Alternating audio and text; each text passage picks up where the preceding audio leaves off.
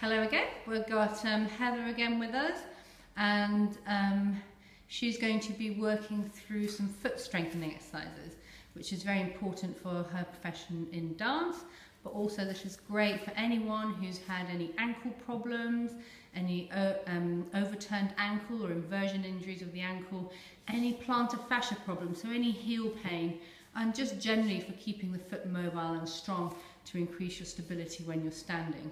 So we're just going to start with the soft spiky ball exercise, which really works most of the muscles in the foot. And we start by placing the ball just underneath the front of the foot, so the forefoot, so that the toes are able to curl over that ball. And we're going to gently press down into the ball, trying to squash it. We're trying to get the movement to come from the ankle and not from the hip or the knee. And we're almost getting the ankle to lift up and down. So as a result, we're getting the ankle to move as well. So we're lifting off, squashing that ball down. This exercise can also be done with a tennis ball. And we'll show you, Heather will show you what she uses the golf ball for in a second. So we're going to do 10 on that forefoot. And those toes are curling under, so it's really nice to open out those toes. Then we slide the ball so it's more underneath the middle of the foot. This is a great exercise if you have any kind of plantar fascia or heel pain or midfoot pain. And we're going to do the same exercise through the middle of the foot. So we're going to squeeze down, push into the ball. Sometimes this one can feel a little bit uncomfortable. Obviously, just push through what you're able to do. And we're going to do 10 at that spot there. And then we're going to go into the heel now.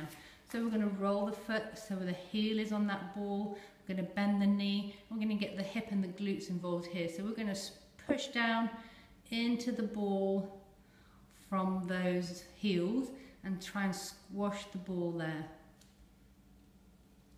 And we're going to repeat each one 10 times. We're going to do the same on the other foot.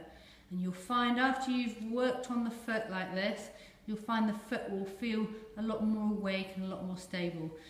Footwork is really important for ballet dancers and dancers in general, but also I think it's really important for all other sports. Helen's just going to talk through a few other exercises that are dance specific. So over to Helen. We use the golf ball. Heather. We use the golf ball to help loosen up just the underneath of the foot, so your metatarsals and all those lovely gooey muscles. So you place the golf ball with your heel down in the centre of your foot, and you need to put some pressure on it, so you will feel some discomfort, but it's just one of those pains that you need to breathe through.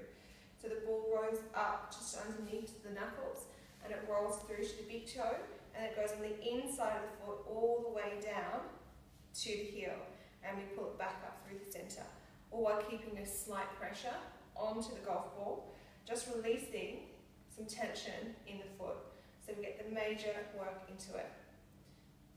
And you can just do a couple of repetitions of that because it's quite painful, so I wouldn't do more than 10. We have our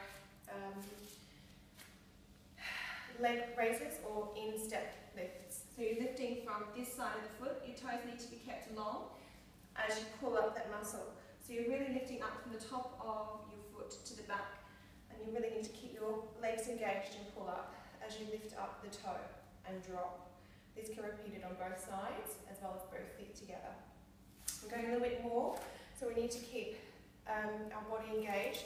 So our pelvic floor is lifted, our tailbone is dropped down, so we've got a nice long body. Shoulders are nice to keep down your back, so you've got a nice long leg.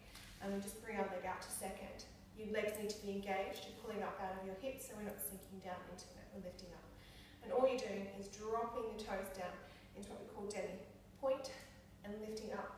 So you're working the inside or underside of your foot, so the instep, and you're lifting down and up and down and up, all while not moving anything from your hip. It's all from the lower part of your body, so your foot is lifted.